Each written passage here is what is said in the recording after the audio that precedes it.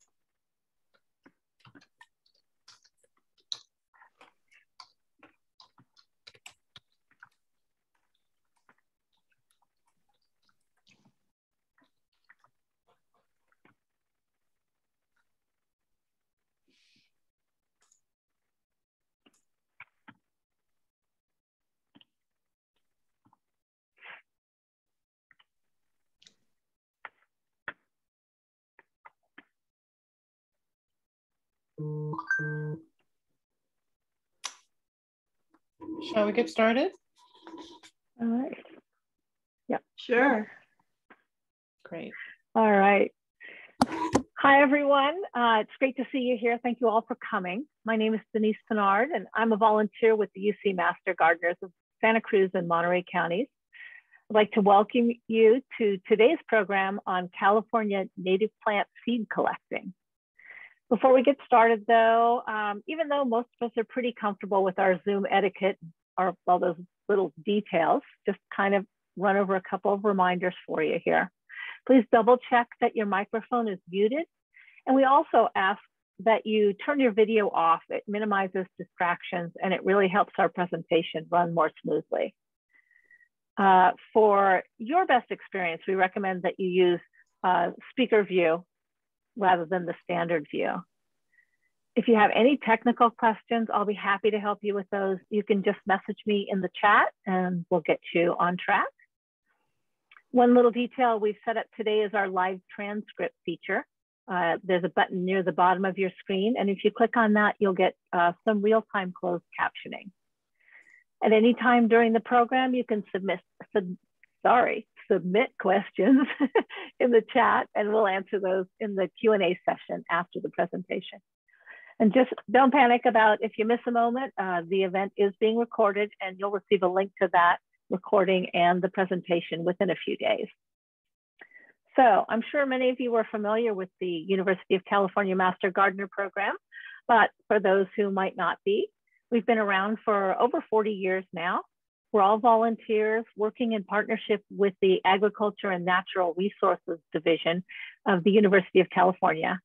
We all receive comprehensive training and provide outreach and research-based education on horticulture, pest management, and sustainable practices for home gardeners in our local communities. And now that you know a little bit about us, I'd like to turn it over to our speaker, Janice. Go ahead, Janice. Oh, hi. Well, welcome everybody, and thank you for signing up to take this class. We're really pleased to present it. It's a new class for us. So your comments at the end will be helpful to help us make this better. I moved to California from Chicago 23 years ago and really fell in love with the California landscape, which was very different from being in the Midwest, and trying to find native plants because I had heard about the water shortages and the whole Mulholland story. And so at first I started gardening with native plants to mitigate for drought, to find drought tolerance. But then as I learned more about these plants and then started to see all kinds of life in the way of butterflies and insects come to our yard, it was terrific for my kids to see that as well. And I just got more and more into it. And so have kept studying because it's so absorbing. We have over 7,000 native plants in the state and well over 1,000 on the Central Coast. So you can never get bored, and they're just amazing. So I also, in addition to being a Master Gardener, volunteer at the UCSC Arboretum in the Native Plant Garden, and have just recently had the privilege to work on a very special project with the Amamutsan Land Trust, which is to bring them back in touch with their the plants that they used culturally. And we are in the midst of planting out 90,000 plants, and at least 30,000 have been done to this date.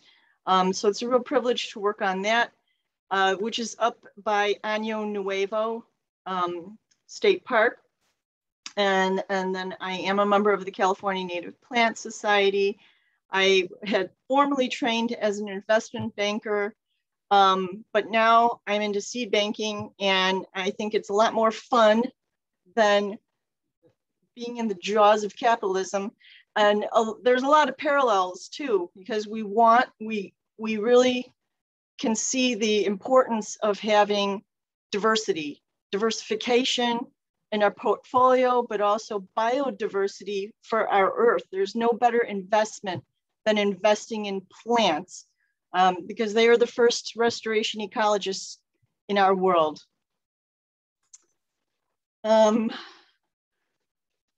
Okay, so that's a Phacelia, which is one of our native wildflowers, and it's such a great bee attractor.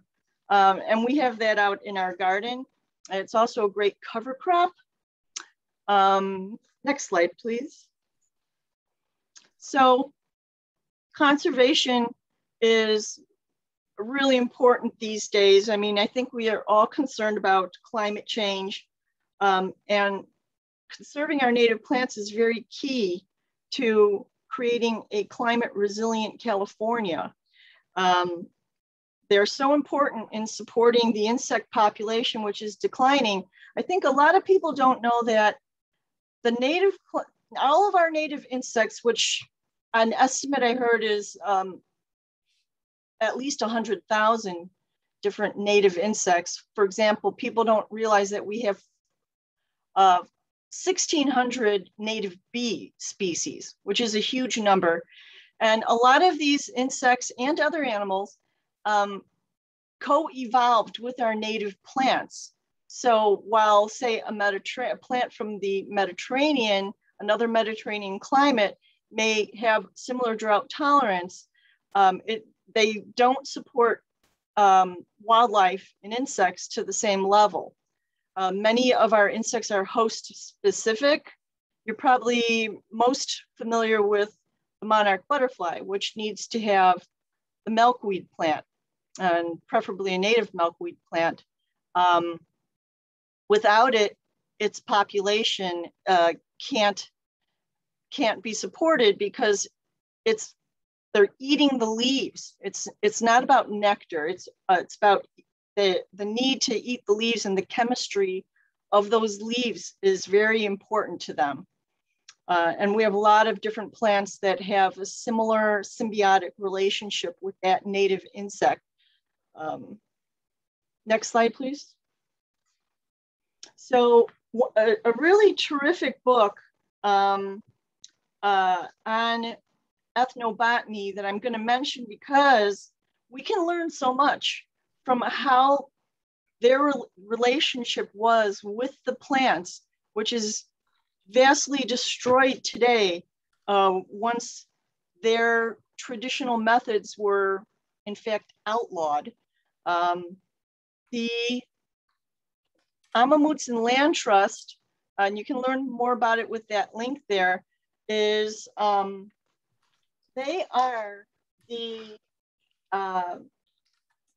comprised of the descendants of the indigenous peoples that were taken to the Santa Cruz Mission and San Juan Bautista Mission during Spanish colonization. And I'd like to acknowledge that we are on the land located in the unceded territory of the Awaswas-speaking Yupi tribe. The trust is working very hard today to restore their traditional stewardship practices on these lands, and which will also help them heal from historical trauma, as there were many atrocities that happened during that mission period. Next slide, please.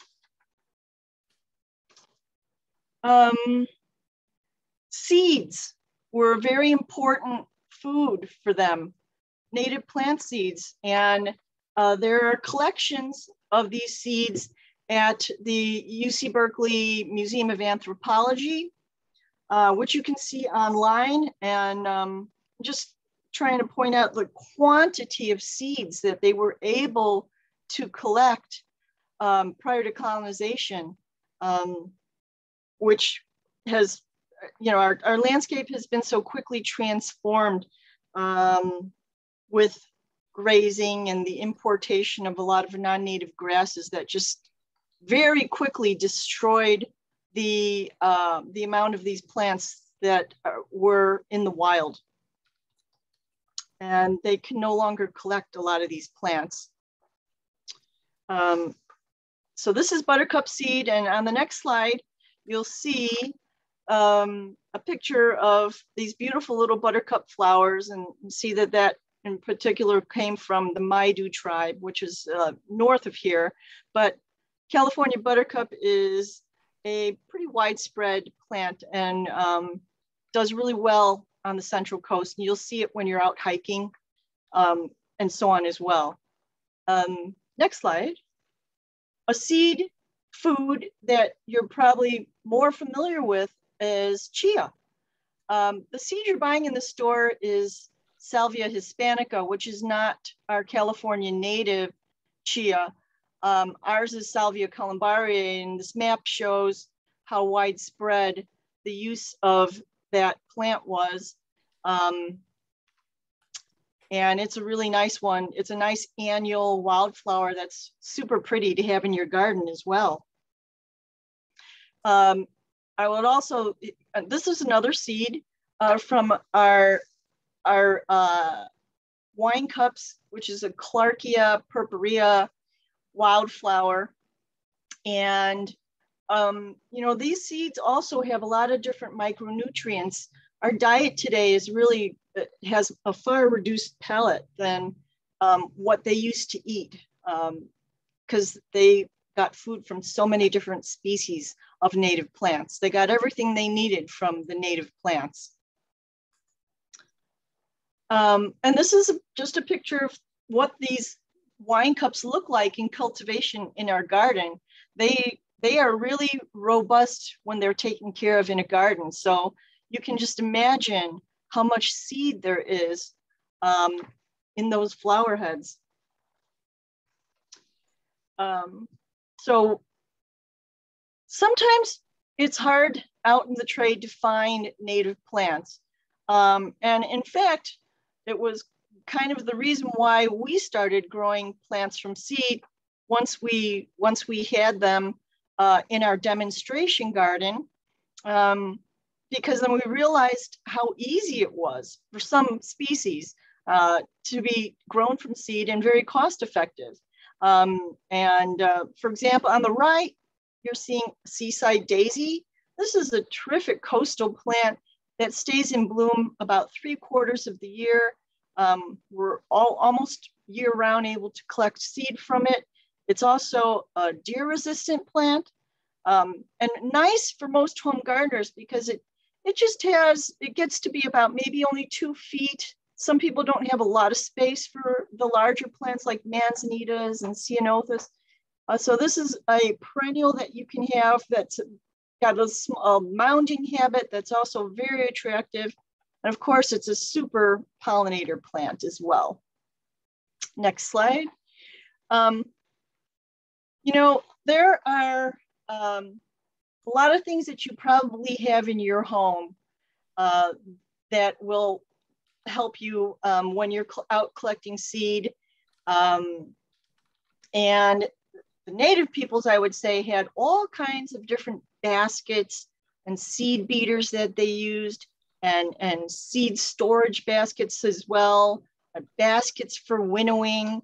But with all the variety of tribes, you know, everybody had their own ways of doing things, and you'll find your own ways of doing things too. And that's just going to be great. You'll find what works for you. For example, I like to have a tablecloth handy so that I can spread the seed heads out when I'm separating chaff from seed and not have seed roll around. So things like that around the house can be super helpful. Yeah, next slide. And just a reminder that the cleaner our seed is, if we're going to be storing it, it'll keep better if we make sure there's good dryness as well, and cleanliness. So at our demonstration garden, we are also seeing different various species self-sow at this point. And so that's a real good clue that those were going to be easy to grow from seed because they were doing it themselves. And without even seed being cleaned or anything, it was just all happening. Most annual wildflowers, many annual wildflowers it's recommended that you in fact grow them from seed. They grow best that way. If you do that, you know, you can have your own wildflower bloom right in your own backyard or front yard. Okay, yeah. As it stands right now, you know, we would not want to encourage you to be collecting seed without some kind of permission and so on. You know, so we are totally willing to share seed with people, and you might have friends that have plants, some of these plants in their own yard, and that might be another way that you can get some seed, because you don't need a lot either in many cases, just maybe one seed head even. And then once you grow your own plants, you'll be able to share with others. And that's what we're hoping to do here. Next slide. Okay, so it's important to collect seed when the seed is ripe. And that can be different depending on what your plant is. And as I said, we've got over 1,000 different plants. So, you know, it may take a little sleuthing sometime to figure it out, but a lot of times you can tell when the pods get dark, and in fact, seed may be just spilling right out of them if you look carefully. Many are what's called dehiscent, and they just burst open, sometimes explosively. You may have seen our state flower, the California poppy, doing that. A lot of the lupins also do that. Probably if you've grown peas, you've seen that happen. And then there are others that are indehiscent, and you'll need to work a little bit harder to separate the seed from its surrounding. And we're going to show an example of that coming up. There are so many types of seeds, and this is not a comprehensive list. It's just to give an idea of the kinds of varieties of different seeds that there are. But we're also going to try to highlight the ones that are easiest to grow. What's interesting little seed fact are that, say, pomegranates are actually considered to be berries in the seed biologist world. And citrus are called hesperidiums, which are berries that have rinds. But you don't need to worry about that. Next slide. All right, now, especially for a lot of native plant seed, the dryness of the seed is very important. And that is, they're orthodox, and as they dry, they become almost waterproof.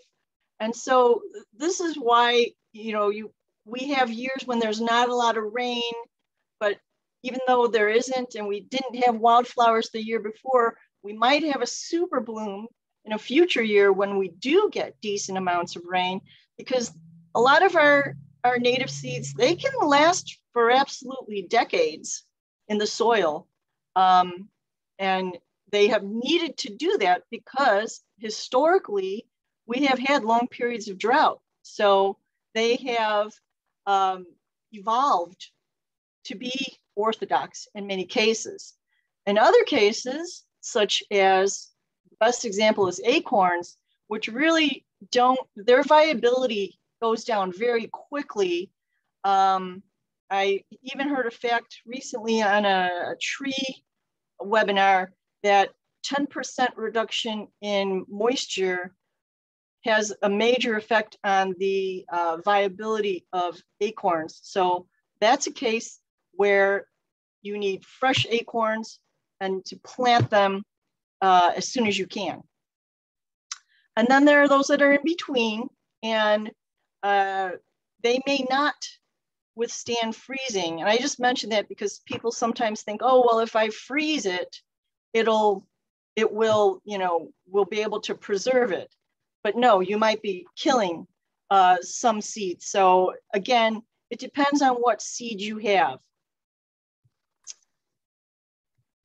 Now, we luckily have many seeds that are so easy to collect.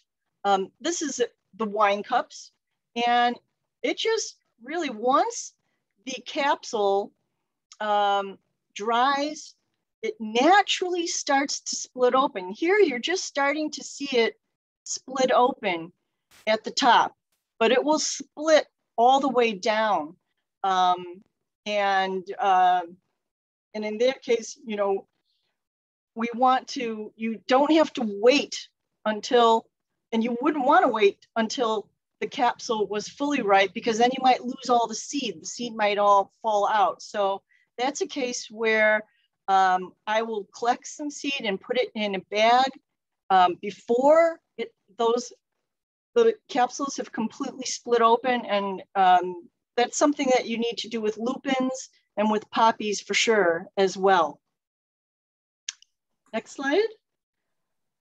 Okay, viability of different native plant seeds really varies a lot. And this information is from the California Botanic Garden, which is in Southern California. They've done a lot of testing there. And on the right, we're looking at viability results from our sages. The salvias are our sages.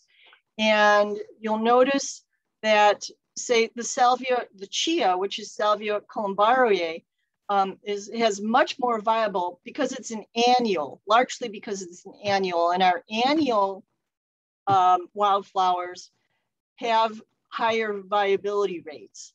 The sages are often then better propagated through cuttings. And we have a number of master gardeners who are they just grow the most excellent, beautiful sages, which will be available at our plant sale in October, which you will not want to miss.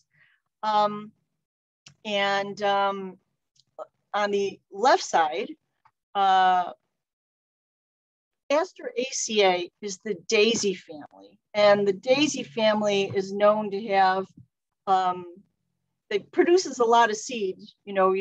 Everybody's familiar with a dandelion. Well, that one's probably got pretty high viability, dandelions, because, it's a dandelion.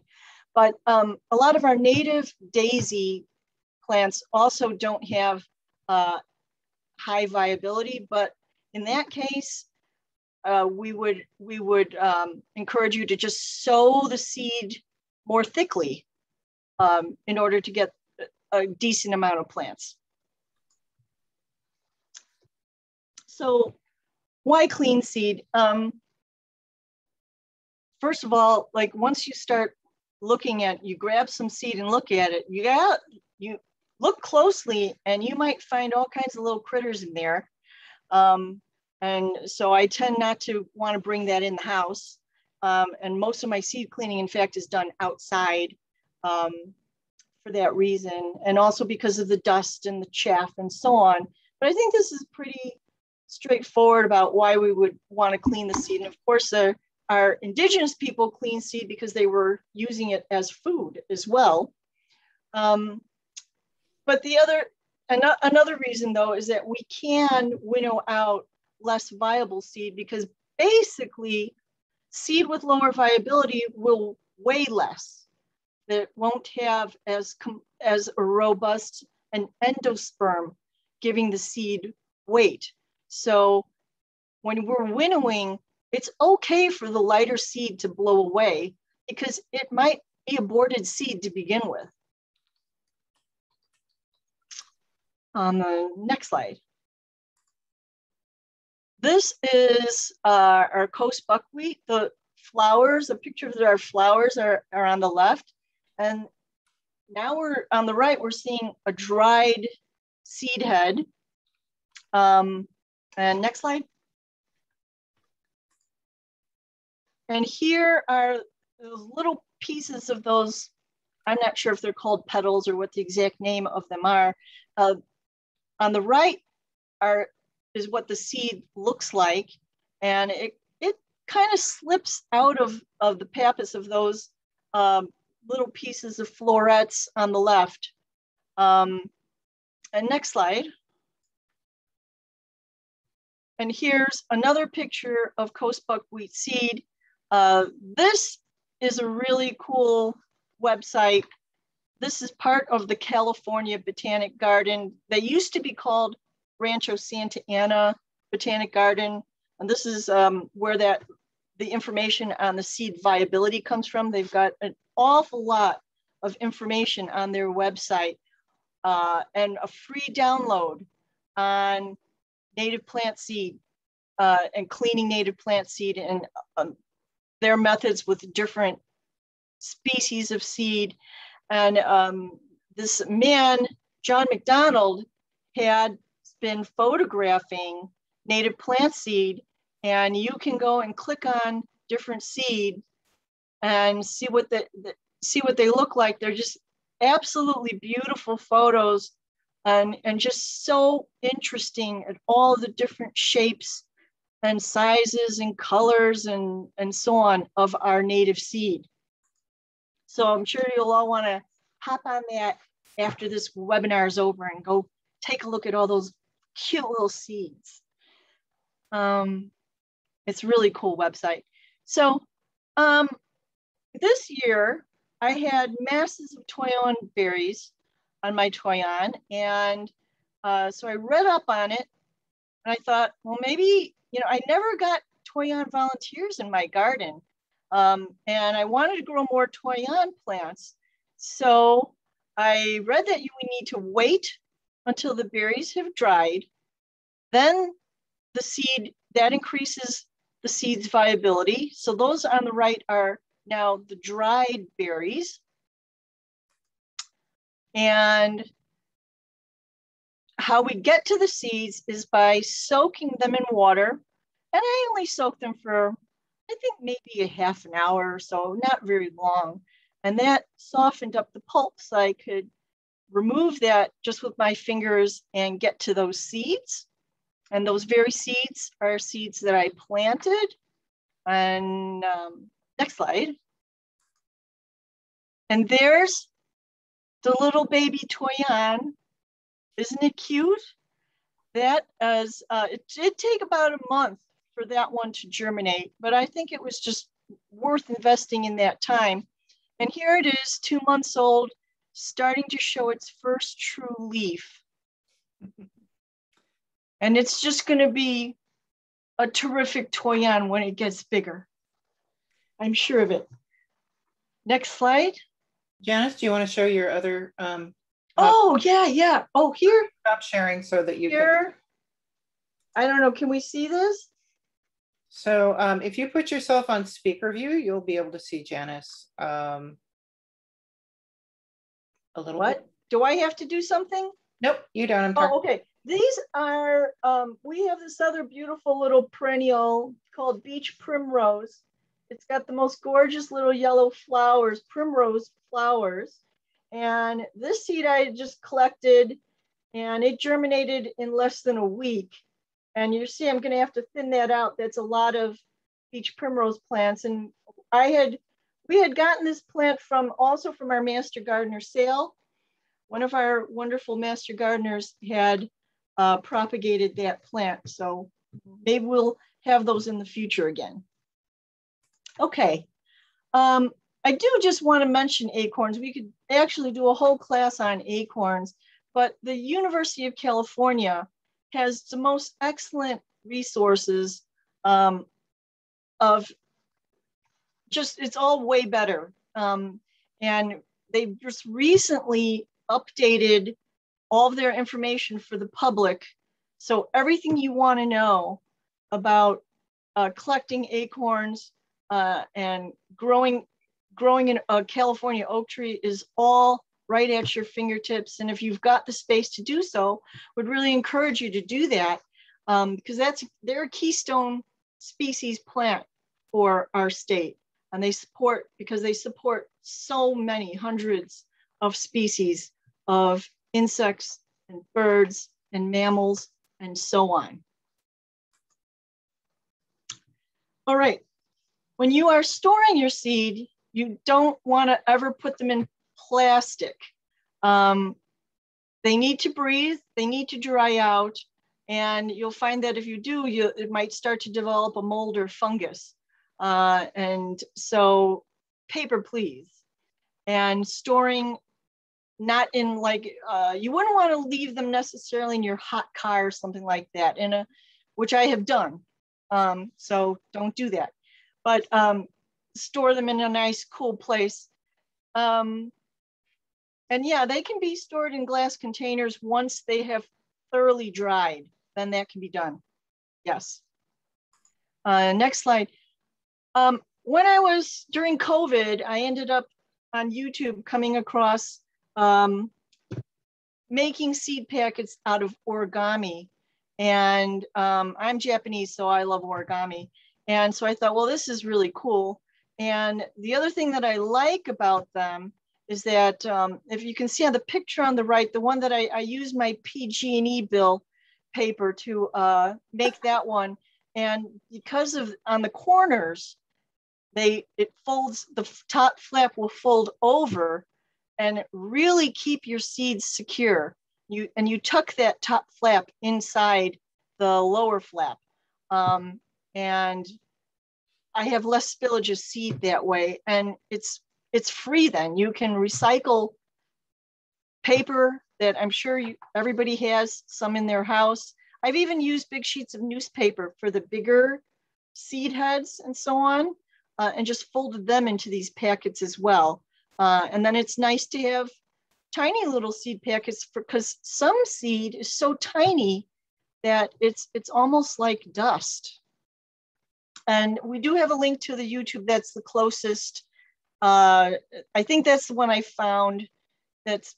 I actually modified the instructions a little bit, but that's the closest to what I'm folding as far as a seed packet. Okay, and the next slide is, so labeling.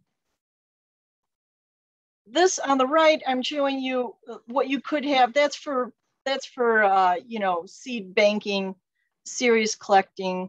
But at least it helps if you can put the name of the plant, because I've forgotten. And I think that I'm going to remember what the seed is, and then I don't. And that's why I also found the seed photographs helpful in helping me figure out what seed I had. But you really would not really want to do that because they also don't have photographs for every species of plant either. So you might not be able to find a picture of that seed. So it's always good to try to take a minute and write down what you've got. Okay, now Calscape is a terrific resource if you're going to be growing native plant seeds. And it's got, if there is propagation information, they have added that to this website as well. And it's just full of information for look, it says 7,988 species of plants. What's neat about it is that you can enter your address at even of your own home, and it will give you a list of plants that are likely, very highly likely native or were native to your house. And this button, I love this button. It's the very easy button, which will take you to the plants that are easiest to grow. And they're easiest to grow because they are species that can adapt to a very wide range of soils and also a wider range of watering regimens. So in a way, they are gardener tolerant. If you have either forgotten to water or watered too much, they're very forgiving that way. The other neat thing you can do is once you find a plant that you're interested in, you can add that plant, you can create that a plant list of your very own with this add to my plant list button, and which allows you to name your list and place species in it that you can then take as a shopping list or a kind of like, you know, a wish list. I'm afraid I've already created a list, so let's create a new list.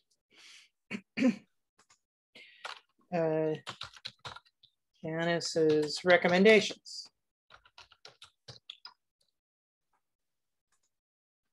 All right. Yeah. So now I have two lists. Yeah.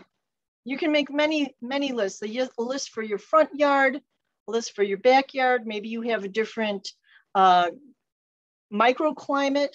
You know, maybe you've got more shade in your front yard and you need shadier plants. There's all different kinds of ways that they've given you categories to, you know, help you select plants that are right for your location, for where they're going to go. So, yeah, next slide. Yeah, I'm just showing you where the propagation information is. And the next slide. This is a list that I made using that feature of plants that we've grown from seed that turned out to be fairly easy to grow from seed. And so hopefully we'll be able to continue to add to that as we experiment further. But these are all in the very easy category too. You'll find them all on the very easy to grow list in most cases. So these would be also Janice's recommendations or the Master Gardener's recommendations. Next slide. Thank you. The propagation information came from the book on the left, the propagation information on Calscape. The book is not in print anymore. So, but never fear, if there is a listing for it in that book, it is on Calscape. But if you can come across a copy, it's a really cool one to have. And you might find it in the library, by the way. UC Santa Cruz has it in their library. The book on the right is has so many great tips on growing native plants. M. Nevin Smith has been propagating plants on the Central Coast at Suncrest Nurseries in Watsonville. So not only are these tips for a lot of different beautiful plants, really they're extra relevant for our area because he's grown them in our area. And that book I know is at the library. So that's something you can go and check out. But it's a great book to own as well. All right. I don't really do anything special when I'm starting seeds other than using new or sterilized pots to prevent the damping off that can happen, any funguses that could kill your seedlings. And I just buy a basic seed starting mix that you can get at your local nursery, because it's nice and lighter and friable. It's a great medium for starting seedlings. And I'm sure one of our master gardeners has a recipe for making your own seed starter if you're going to make, if you need bigger quantities of seed starter. But it's just easier for me to just buy the package, for the home gardener, for home use. That's available at the store. It doesn't cost too much. And really, for most of the native perennials, it's recommended to start them in pots versus just sowing the seed out, outside directly, because the roots really need good development, and it helps to guarantee success to be able to watch those seeds and take care of them more closely. And also keeps them from the birds eating your seedlings that, they'll do that with a lot of the wildflowers as well. So annual wildflowers, by the way, though, as we mentioned before, you can direct seed. And the most important thing when you are direct seeding is to be sure that you have a weed-free area. So summertime, now when we don't have rain, this is a great time to be preparing a future site by removing weeds. We sheet mulched out at the demo garden, and that has been such an we've had excellent results with getting rid of the weeds, because the areas that we expanded the demo garden were just almost 100% weeds. And so weeds, really, gardening and weeding, you can't separate them. I can't emphasize that enough. The weeds can really reduce your success with native plantings. So when I self-sow, it's really important that there is good soil to seed contact, and a mulch of, sometimes I'll use small bark chips to keep the moisture in the soil, and to make sure that it kind of gives them the seeds a place to be trapped and not blown away. And I found that helpful in starting to grow our annual wildflowers. Okay.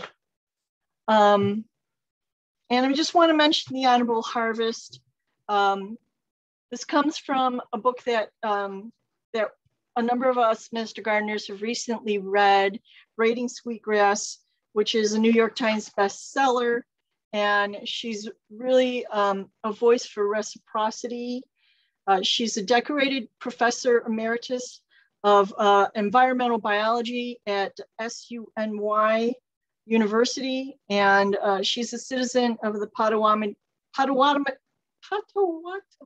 Nation. The native indigenous peoples always made sure to leave plenty of seed for wildlife, and they scattered seed, and in California, they also burned to clear land from weeds, and foster the future growth of plants that were so important to them for seeds and grains. And so, we can all do a better job of taking care of the earth and caring for all of nature. And that's part of her message. And that was the way the indigenous people had that relationship with the land, to care for the plants as if they were their kin. And, in these days when we are concerned about scarcity, with seeds, you can create abundance. And so that concludes the class, and I hope you enjoyed it. And I think we have time for some questions now.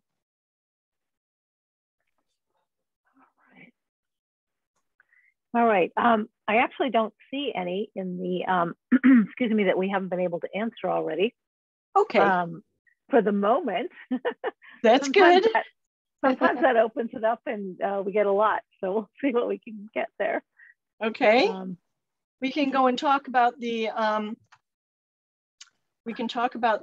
resources briefly too, because there's, if you want to learn more.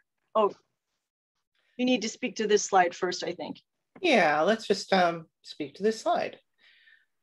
So you are going to get in the chat in just a moment an evaluation form, and we encourage you all to give us feedback because we're always looking to improve. I personally think this was an amazing class, and I thank you, Janice, so much for all your knowledge and your heart. She's got a lot of heart there. Thanks. So that will help us with our class development, but you will also receive a follow-up email in a couple of weeks from the California Master Gardener Program, and that will be another short survey that will, it will ask you if you have used any of the information that you learned in this class. So what we do with that information is we go after funding. So that helps with funding, and we really encourage you to answer that survey when it lands in your email. Now, I have good news and bad news. The good news is that Janice is kind of a genius. She plays a long game, and she planted this native garden 2 years ago, and now we're at the point where we can collect seed in it at the demo garden. So we have limitations to how many people we can have in the demo garden because of COVID, and UC is very strict about those. So we have a class coming up. It's this weekend, and it's on actually collecting seed from actual plants. Unfortunately, that is completely sold out. We're not accepting any walk-ins, and we appreciate it if you don't just go by and, you know, help yourself to the seed on your own. But we're hoping to have, because the seed will, you know, different plants will mature and ripen at different times over the next 3 months, 3 months. We're hoping to do this several more times. So just keep your eye out for another seed collecting workshop.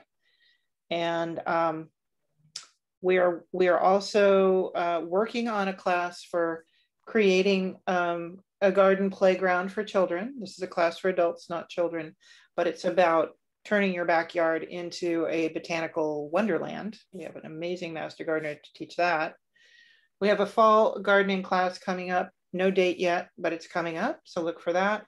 And we're looking for, we're trying to put together a low water use perennials class that will help guide you to the plant sale and your own shopping for drought garden design.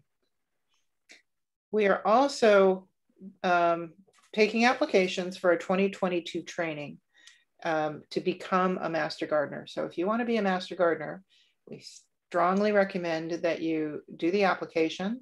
There will be a process where you have to kind of attend a meeting so you know exactly what the expectation is in terms of volunteering. And then the class itself is a 6-month program where you show up every Saturday and learn all kinds of stuff from very high-powered horticulturists from UC A&R and other places. We hope to see you there. So Janice, want to take us through the resources? Okay, I think we've, oh, and I just want to say, you know, I didn't plant that native garden all by myself. Nobody does anything by themselves. There's been a lot of support from a number of master gardeners, and I'm just hope you will though be able to come out and see it, because it's beautiful. It's really cool. Just some other books that are available. Actually, yeah, and the Growing California Native Plants book by Marjorie Smith is still in print. So that is something that could be purchased as well. And I think we talked about everything else. And the Master Gardeners that there's a link at the end. Had a plant propagation class earlier, and there's a video of that you can watch. And I guess we've talked about the California Botanic Garden.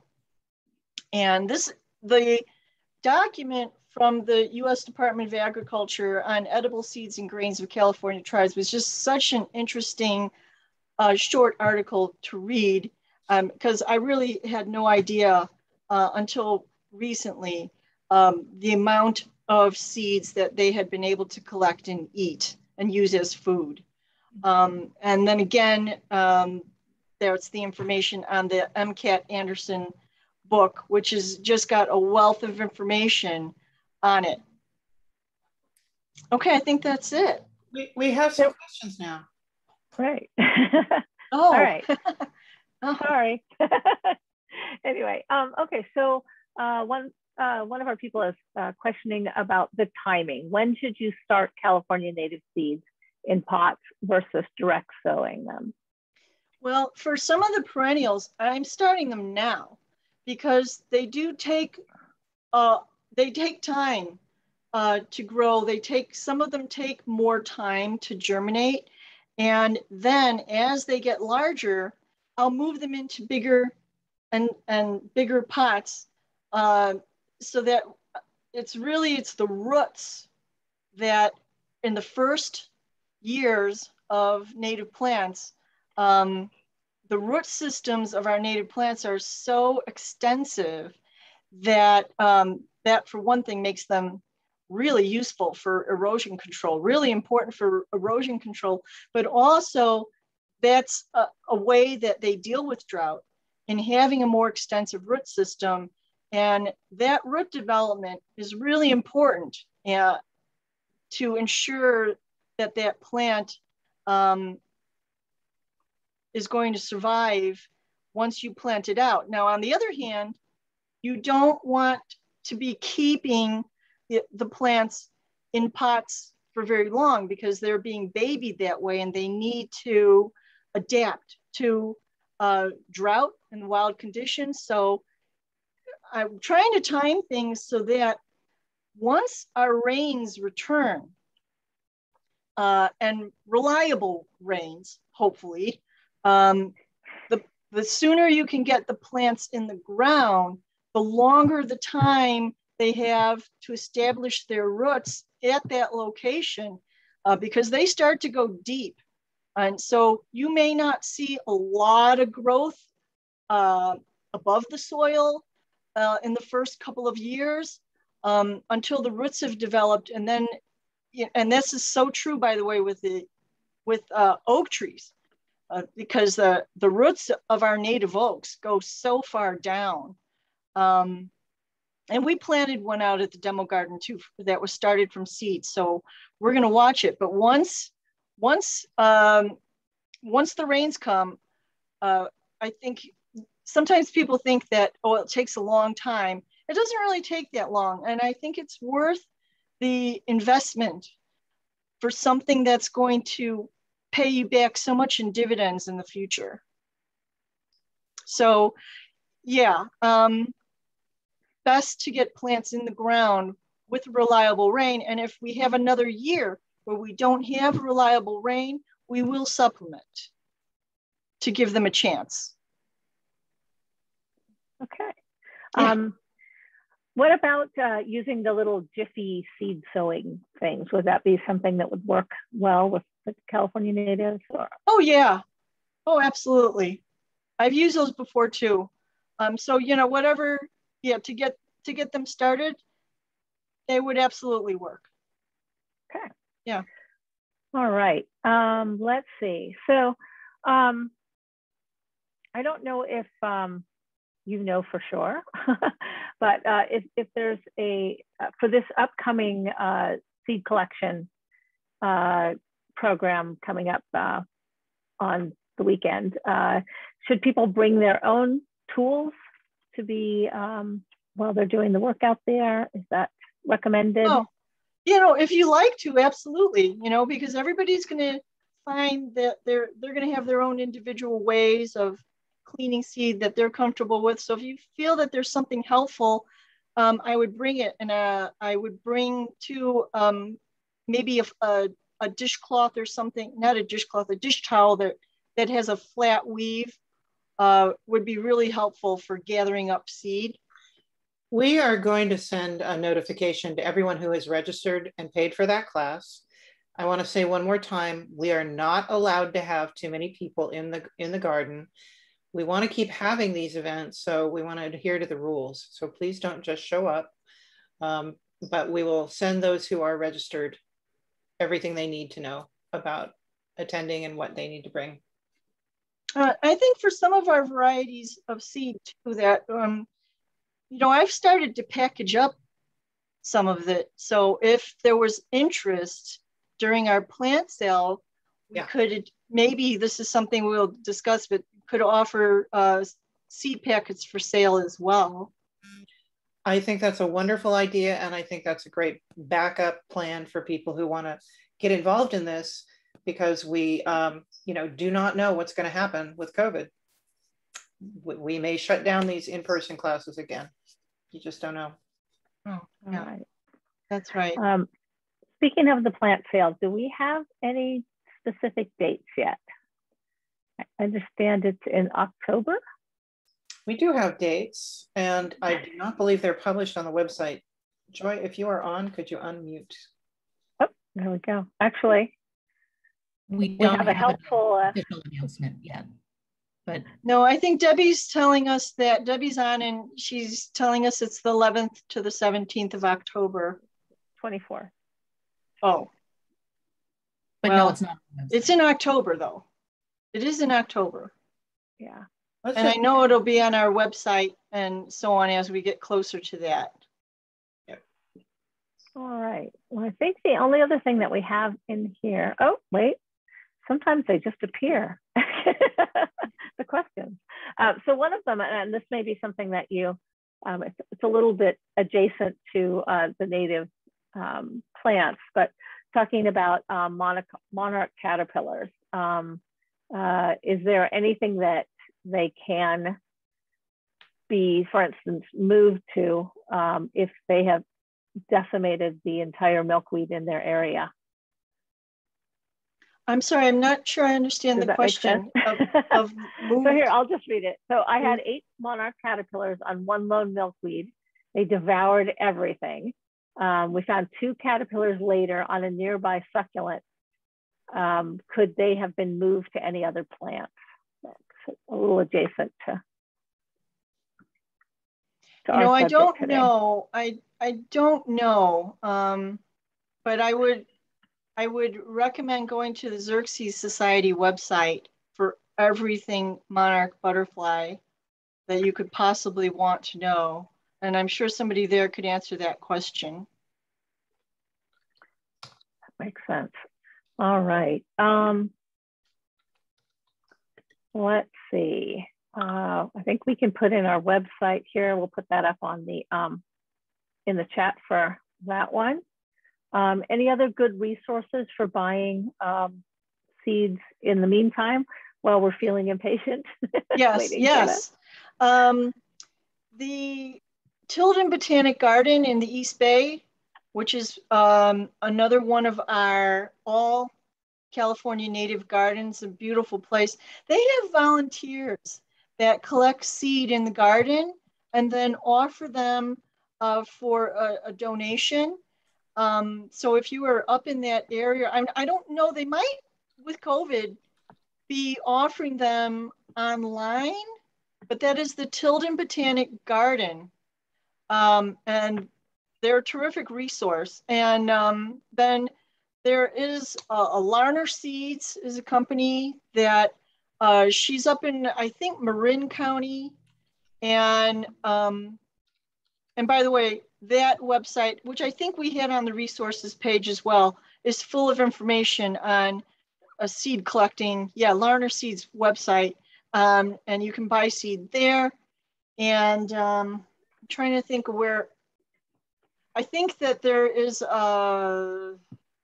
I think there was another outfit that's local, but I'm sorry, I can't remember the name of them because we have we'd gotten some of our plants for the demo garden from the Cabrillo College plant sale. And they were using a source locally because they were growing plants from local seed as well, except that with COVID, they canceled their plant sale. So I don't know, because the students grow the plants there, and I think they couldn't have the students in person. So I guess that I don't know what they've got going on now, but they had gotten local seed, but I guess I'm not sure exactly where they got it from. Oh, there is some seed at the UCSC Botanic Garden, not large quantities, but there is some, and there's some at your local nurseries. Well, for sure, poppies, but some other varieties might be there as well. I've seen the desert bluebells, which are so pretty, annual wildflower. That's one that you can more reliably find just at your local nursery. And that plant is called Phacelia campanularia, desert bluebells. Or I guess desert bluebells is easier to remember. And yes, it's from the desert. They're desert bluebells, but with this heat and dryness that we've been having, I think that they might work here. Especially if you've got a hot, dry, or if you're more interior, that would be one that you can find easily. And of course, our state flower, the poppies. Poppies are pretty easy to find, I think. They're kind of everywhere. So I wish I could think of something else, but off the top of my head, that's what I remember. California Botanic Garden. Yes. They're a major seed banking institution for the state, and they also sell seed. I don't know if on through their website, you could buy it online. Oh, and the Theodore Payne Foundation, which is Southern California.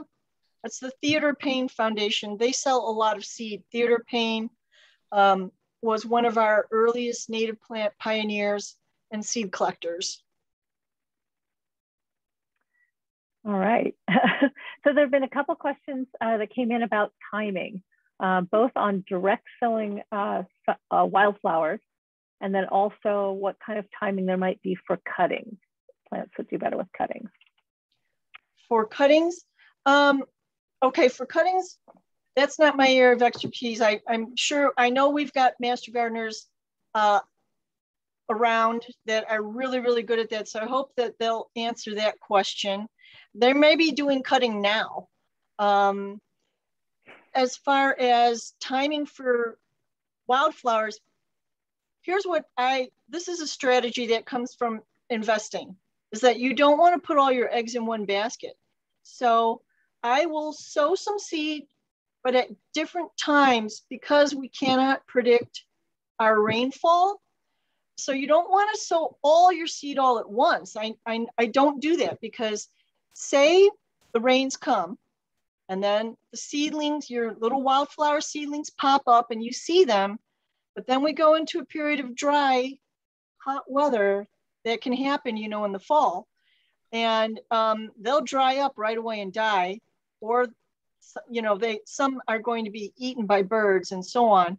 So I'll try to sow seed several times, and always when I know that in the weather report, they're saying that we're going to have good periods of rain, not like a single, like I wouldn't plant out seed from our first rainfall.